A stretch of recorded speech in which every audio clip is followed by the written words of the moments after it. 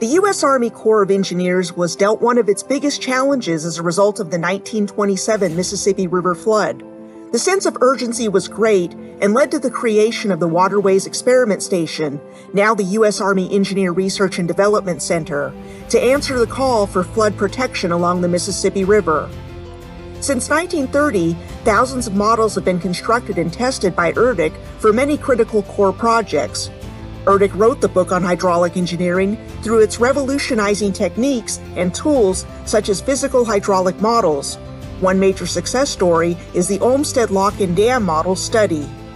And because of the total scope of this project, we had several scale models where we are investigating different aspects of the program. One of the major cost savings was our navigation model, where we came up with a configuration of the coffer cells that are used during the construction project. The beauty of the Olmsted project is the fact that all the model studies we did cost less than 0.5% of the project cost. Research conducted by the Corps is not just cost-saving, but life-saving too. As the nation's premier builder of levees and other flood damage reduction structures, the Corps is committed to monitoring threats that could cause catastrophic levee failures. One sign that a levee might be compromised is the emergence of sand boils, which start when floodwater seeps under or through a levee, causing sand to boil up. ERDC researchers are developing an alternative to sandbags for the control and mitigation of sand boils during flood fights. We came up with this idea of maybe using a filter, something lightweight that one person can take to the sand boil and maybe put it in that sand boil and control it. So this has been ongoing since 2016, and 2 years ago in 2017, we came up with the idea of let's make something to make sand boils in a controlled manner in a laboratory. I mean, the effects are devastating. It's hard to even put a number on this. You're not only, of course, looking at life safety, which is paramount. That's our #1 priority, is life safety. But you're also looking at the agricultural lands, the livestock, people's homes, which we value as well, of course. And so it could be billions of dollars that could be saved with these new methods we're developing. As the Corps Civil Works infrastructure surpasses its originally designed service life, material deterioration is an increasing concern. For many stakeholders, the need is great for cost-effective and environmentally viable solutions to repair, sustain, or replace infrastructure. The Corps found some solutions in materials that had already been developed for military applications. The development and research in innovative materials for civil works and navigation structures has the potential for giving us the ability to do rapid repair, do repairs and remediation quicker. It gives us the opportunity to have new structures that are competitive on a first cost basis and have much longer lifetimes with reduced maintenance. So we save costs in many ways. Gates has been a very, very nice success story. The Wicket gates they use at Peoria Lock and Dam and LaGrange are made from timber. They're white oak timbers that are very hard to source at this point. It was becoming very, very expensive to make these gates. They only have about a 15-year life in the river.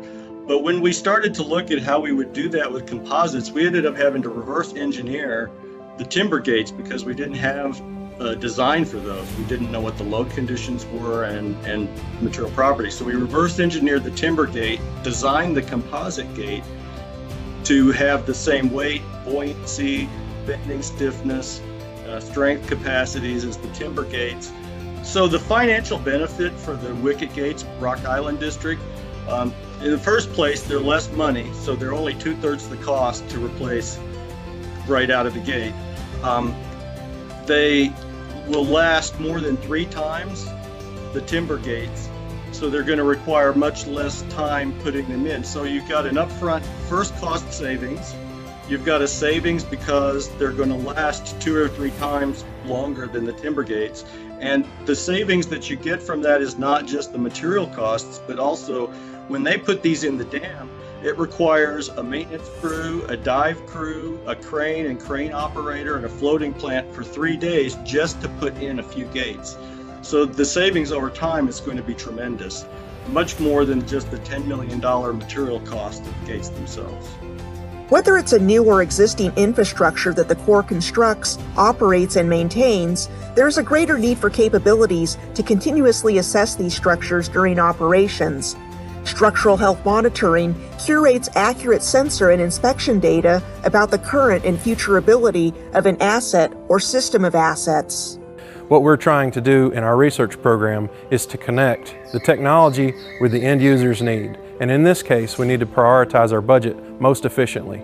So we're aiming our structural technologies at providing that information that is necessary to help the decision makers prioritize the budgets most appropriately.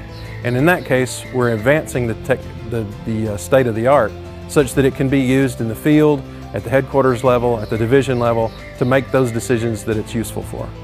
Several years ago, in the Northwest Division, the Dalles lock and dam was suspected of having some problems.